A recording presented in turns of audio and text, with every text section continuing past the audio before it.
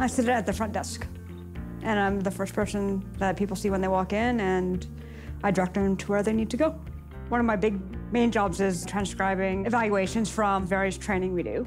Jill, our placement, started part-time, and she actually worked her way up the organization and became a full-time employee. And she got herself promoted to the front, to receptionist, where she is actually the face of REACH when people walk in. People coming into the office love seeing her because she's always happy and cheerful and helpful. I felt really proud of myself when I got promoted.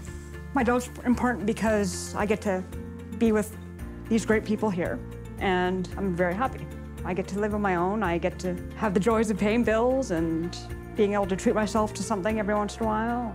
You know, you think about it, you hire employees all the time from all walks of life, and sometimes you have problems and you're left on your own to deal with those. If you have any, and I mean any kinds of concerns with someone that you hire through the Rotary Employment Partnership, you will immediately get assistance on that. And I think that's the thing that's been the best about the partnership. It's just how much support we get, from Inclusion Alberta. The Rotary Employment Partnership has helped us work through many aspects of Jill's employment. The Rotary Employment Project did help me gain the confidence to look for a job that is in my skill set.